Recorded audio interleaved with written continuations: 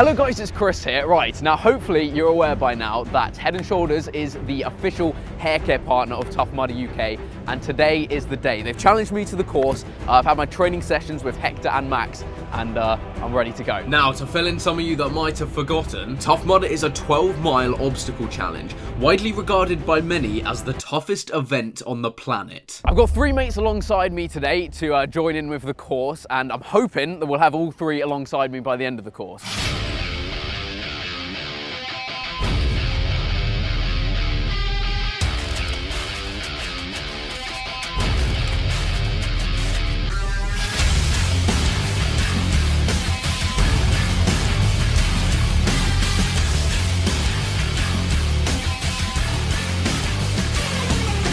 Right, from the viewer's perspective, it might be a little bit difficult to work out who 3 of us are today. Are we ready for it, boys? Ready. Let's get going. Come on, let's get into it.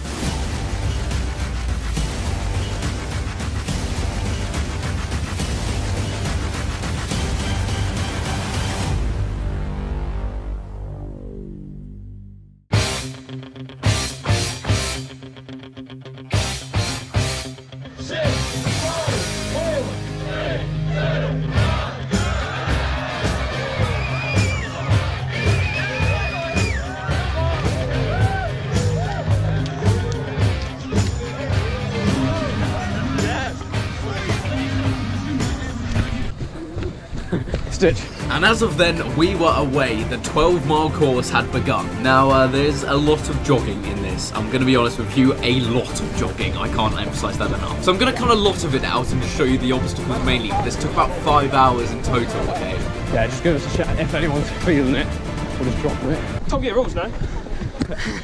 Feel free. I'm not getting many subs to your channel though. Right, then after a little break. It's a cold day, lads, alright? We came across our first obstacle.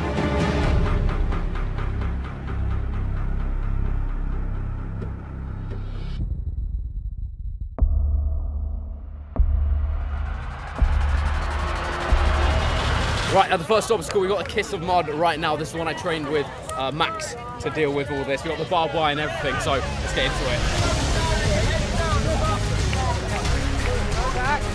Now, I think the thing about this one is that no matter how much you train and you know, try and prepare for something like this, when you're on the day and they've watered the ground, but it's not quite muddy enough, so it's basically just water and gravel. You can't prepare for how much it hurts. It is also real barbed wire. There was a guy whose job was just literally to stand there with a microphone going, "It will cut you, and it will hurt." Oh, good.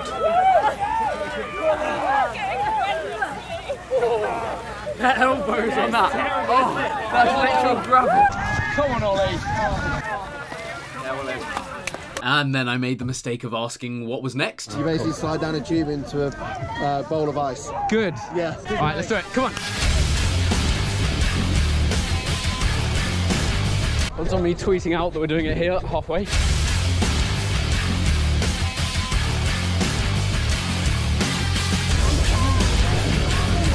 Denied. Brandy just parred off that little girl. Oh, did I? No, sorry.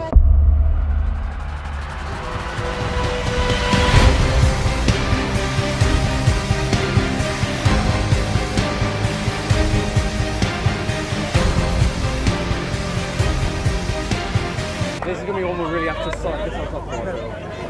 We good? Cool. Right, we got Arctic Anema this one. Ice. Oh no. Oh no.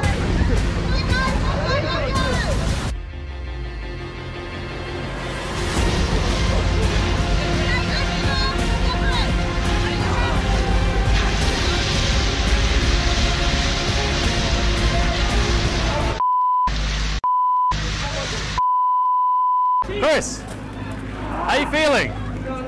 We literally couldn't speak at this point. Well, actually no, we did say a few words. Then Mark and Ollie shortly followed us.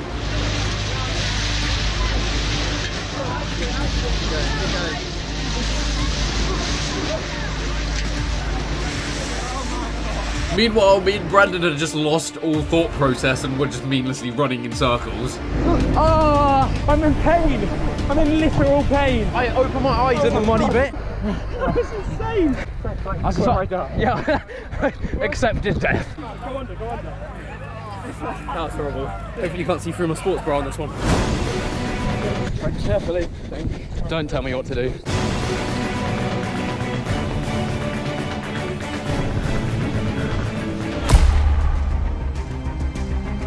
Right, so we've just got up to the hero walls, which is obviously a section I trained with Max for. We're just looking at how everyone else is doing it, because like, even just looking at it here, they're so much bigger than you expect when you look at it. So I think we might have to have Ollie starting off, certainly at the bottom, and take it from there. Right, sounds good.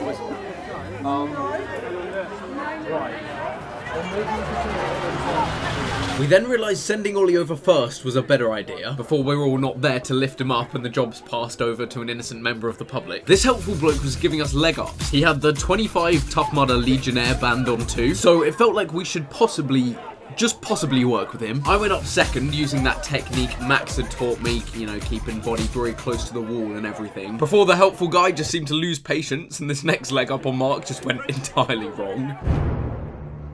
Blimey, you fools!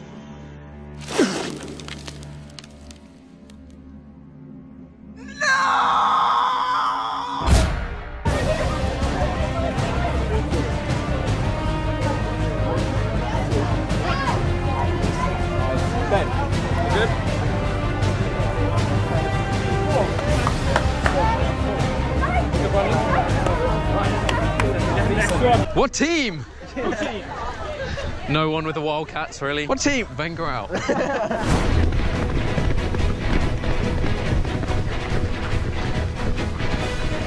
Next up was this obstacle called the Block Ness Monster. It's pretty much what you'd expect.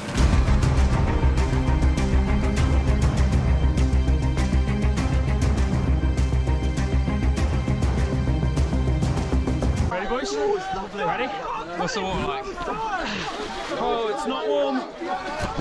The general idea was that you had to work in a group and turn these rotating blocks to get to the other side of the lock, where the only shouts of monster came when Ollie lost his shorts going over one of the blocks. But there was just a nice atmosphere to the whole day, and this sort of sums it up. Like, everyone would stop and help other people getting through, and you know, you just help along and with other groups and help them to get through it, so it was nice. We were, however, stuck standing in this pond for about 20 seconds at this point, waiting for Ollie to reappear over the block.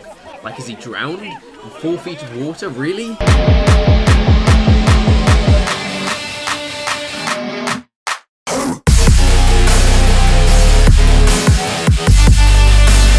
Yeah, I got a full mouthful when Ollie just ploughed into us at the end of that. Full mouthful. You went straight in head first. Turns out, Ollie did actually lose his shorts, and he was looking for them in the water. That's why he spent so long there.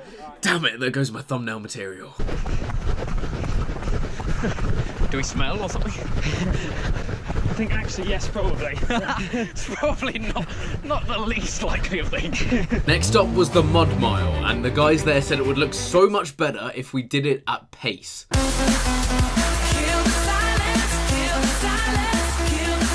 So 3 of us did. Unfortunately, Ollie got mud in his eye right at the start, so spent most of it repeatedly decking himself.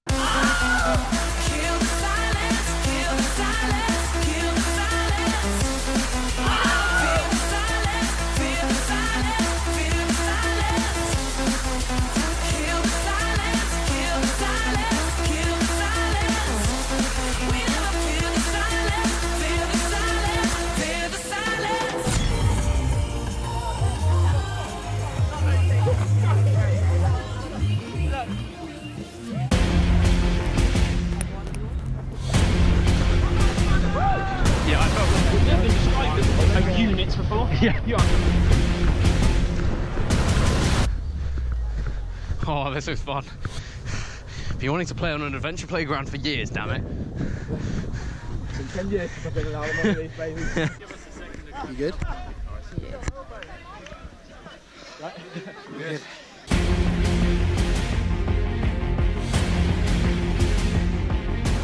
Another 20 minutes or so on, and this was our next challenge. Essentially monkey bars, but with more of a consequence than usual. How you feeling?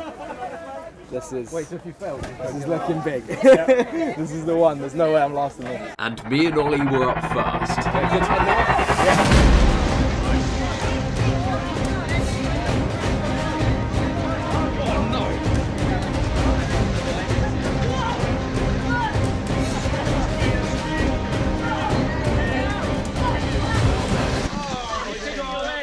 Top Gear rules, Ollie.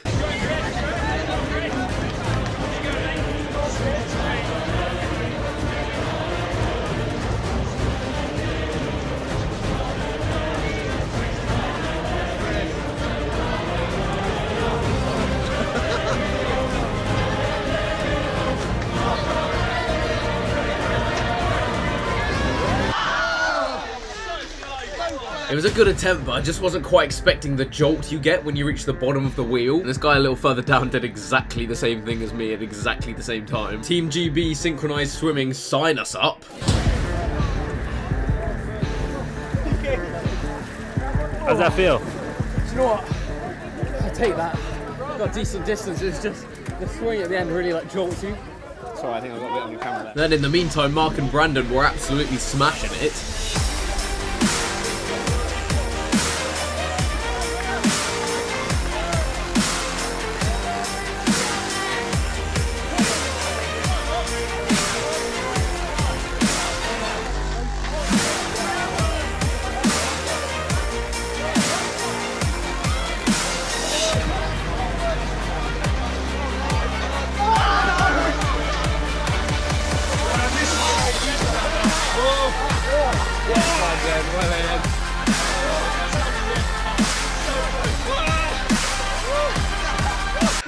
At least one of us got there. I wish I'd gone last now, so I could see. When you've seen it, you know how to adjust, and I stopped it and let it go the whole way down, so I didn't get as much. Yeah, you can literally look at us because your hair's My hair's really so frustrating. dry. Yeah, I was covered in mud though. Yeah, it's a shame we don't have a certain shampoo to use that, am I right? Now after that, we were up to mile 9, and Shawshanked was the next obstacle, which involved crawling through a tube and being dumped into another pool of water. Can we call it that? Take a tube, any tube you can go when the person in front of you is around halfway up. You want to get into the tube. Tubes. So yeah, this one was a bit of a graft. You had to climb like on your back, holding onto this rope up this tube, and then tumble into the water below. Then backflopping was a serious obstacle. Listen to Mark's here. Oh! Ouch. Oh, you're right. Come on, Chris. Hey! Then just before mile 10, it was time for the Head & Shoulders sponsored obstacle, the Augustus Glute. Oh, actually, just before that, some more jogging. But then...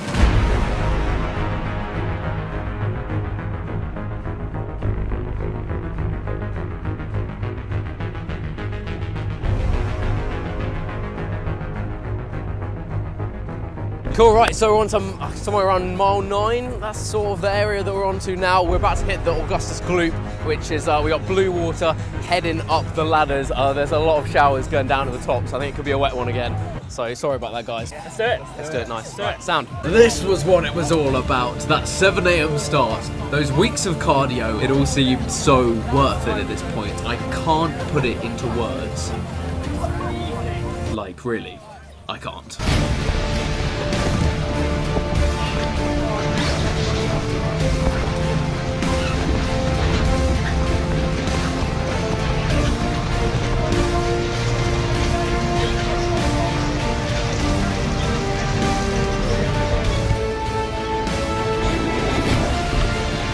Some heating on those showers. Oh God, they do.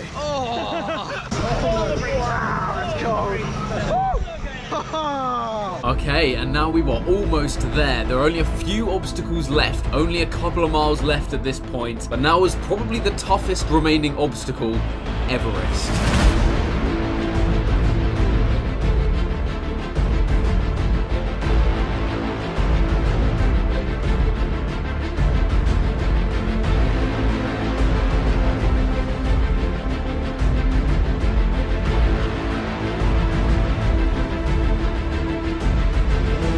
Right, so we're at the finish line. We've got Everest 2.0 to do left. Is anyone going to go straight up without trying for any assistance, is the question. No, don't worry. There's someone currently hanging upside down, which seems like a questionable tactic. Absolute teamwork at the end, so let's get it done. This time, Brandon was up first.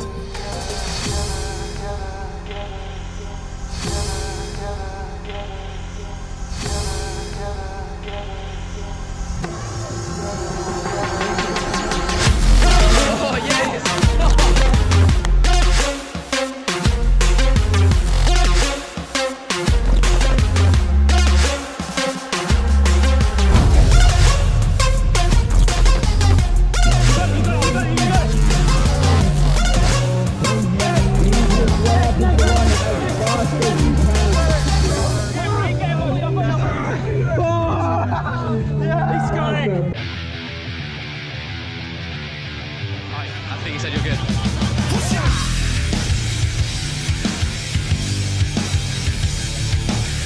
Go on, Ollie.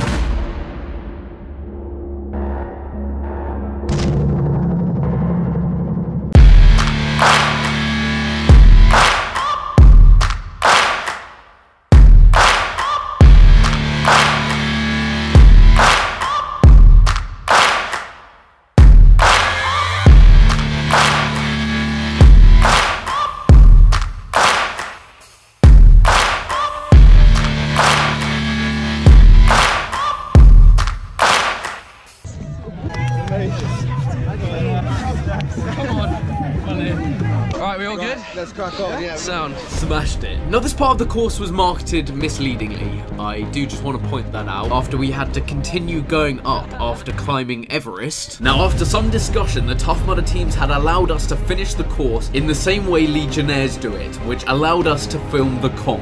And at this point meant we had about 200 meters and just one last obstacle left. And it was one I trained a lot with Max for, so we were prepared.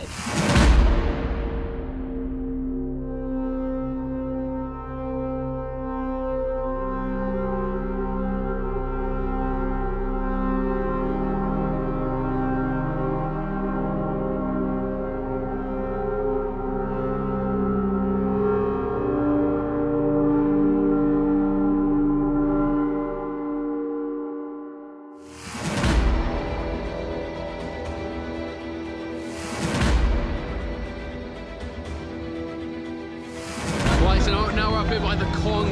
We wouldn't actually be able to do this if we were going first time Top Mudders, but because I had the special training with Max, we're going to give it a go, alright? Very close to the finish line now.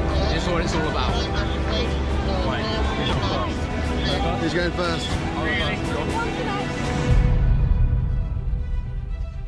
Now, I'd put my hand in some water as we were climbing up, so frantically I was trying to dry it on anything I could find at this point, which included this woman's shirt. With her consent, you'll be glad to hear. There was no chalk around here to help me this time. And as soon as I started, I knew I was in trouble.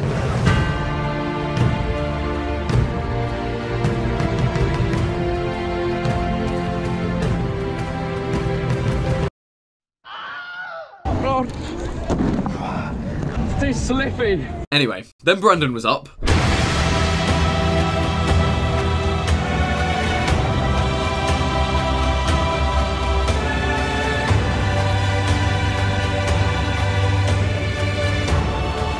Oh, Brandon's gonna do it. Go on, Brandon. Yeah, well in.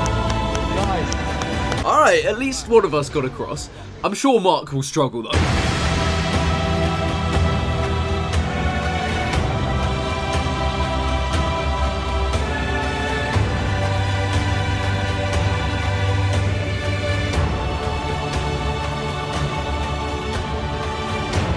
Oh, well I'll be. They both smashed it.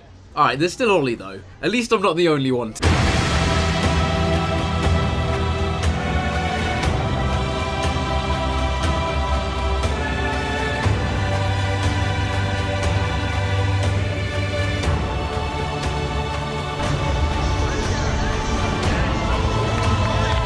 Oh, they've all done it, without spending a day with an Olympic champion.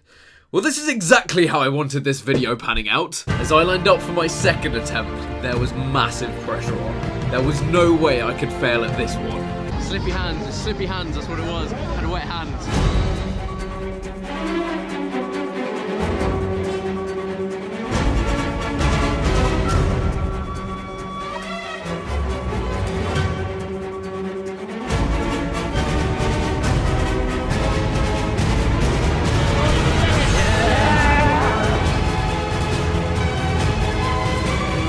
Thank the Lord. My left hand was so at the start, so I literally just slipped off.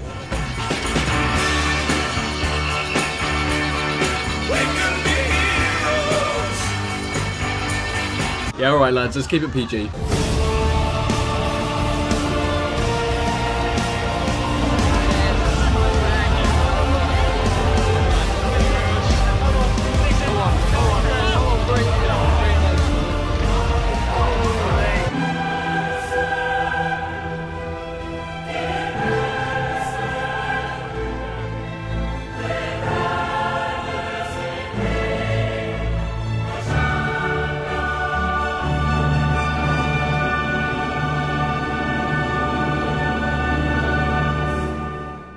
Right, so finally we're at the finish line. We're all in a bit of a state right now. It's been a lot of fun. We enjoyed it, guys. It's been good. It's been good. I think I'll definitely come back for another year. Anyway, we're going to head into the showers now, clean us all off with the old Head and Shoulders. You know how it is. See you next year.